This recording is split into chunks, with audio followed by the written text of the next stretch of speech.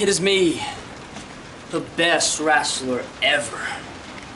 Last month, the WWE Universe was just in shock when I tore the little part of the Dan Cannon he had left. It's a fatal four-way elimination. First, you had eliminated was 1-2 Kid Greatness, and that was me eliminated him.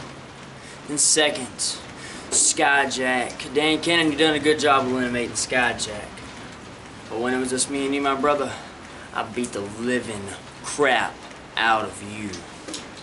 And people were screaming, "Oh, don't hurt my Daniel." Daniel. People didn't start liking you till you got a championship.